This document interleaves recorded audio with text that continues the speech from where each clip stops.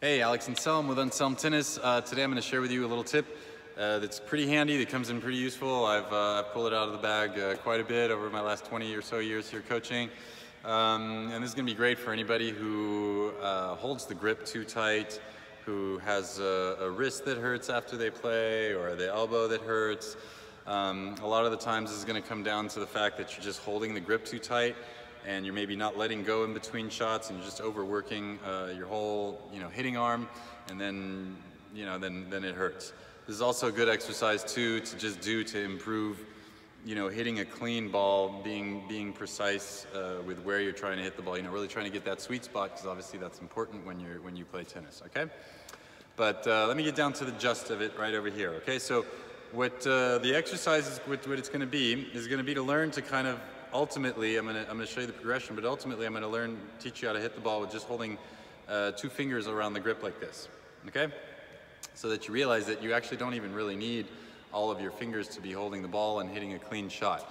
But it's a little awkward to just go from two fingers, especially if you've never tried it before. So anybody who's never done this, the progression that I do here is that first of all, you're gonna hit the ball and you're gonna take just your pinky off right over here.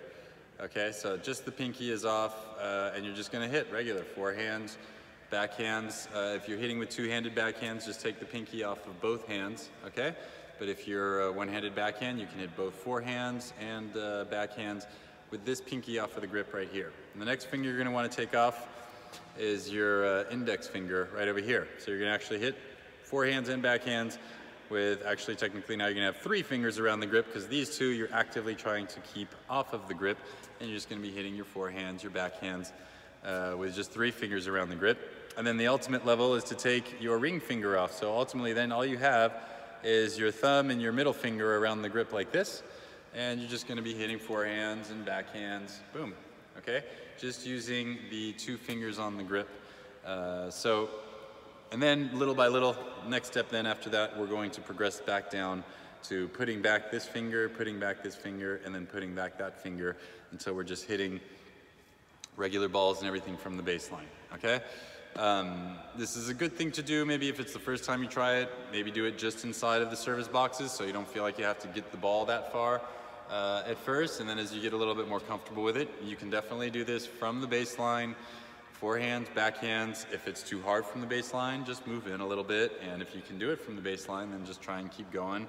Keep that rhythm going, okay?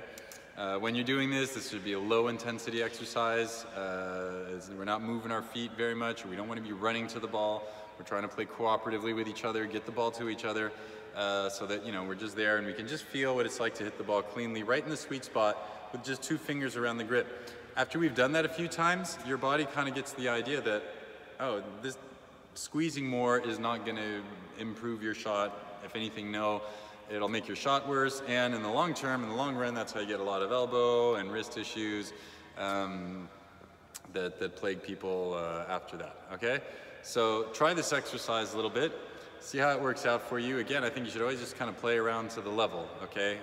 If you can't do it with just two fingers, and you can only do it with just one finger off, take some time, just, take a couple minutes each time you're warming up to just do it with the finger off, just one finger off until you feel good to take two, and then you can take three, okay? Most of the time I find that most people can go through the whole progression almost right away.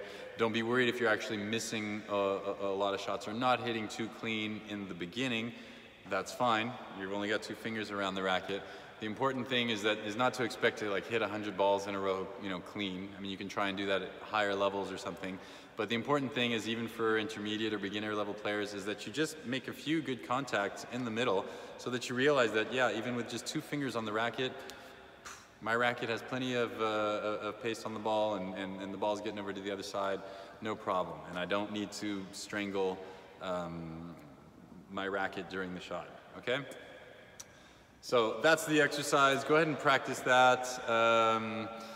To let you know that it's not to say that you always need a loose grip or anything like that, but that might be another topic, another video for times when you might need to tighten your grip a little bit more or less, but that's not the point, okay? This is just to show you this exercise, share it with you. It's one that I use a lot, that I see helps a lot of people. taking the fingers off the grip one at a time, learning to hit the ball with just 2 fingers around the racket. It's great.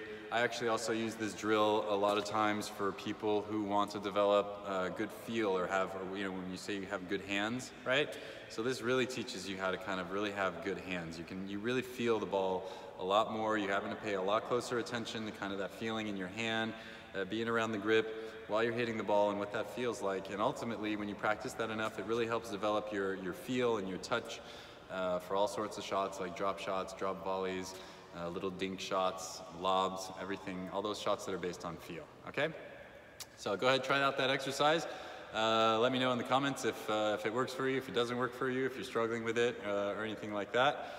And be sure to check out my webpage, www.anselmetennis.com, if you want more info, if you want to come over, spend a week here or more, whatever you want, come train with me. I'm doing only private training now, one-on-one, so it's kind of, it's fun. We can train together the whole week, mixing up other activities around here. We've got a lot of good, fun stuff to do. So anyway, that's it for today, and we'll see you guys on the next one.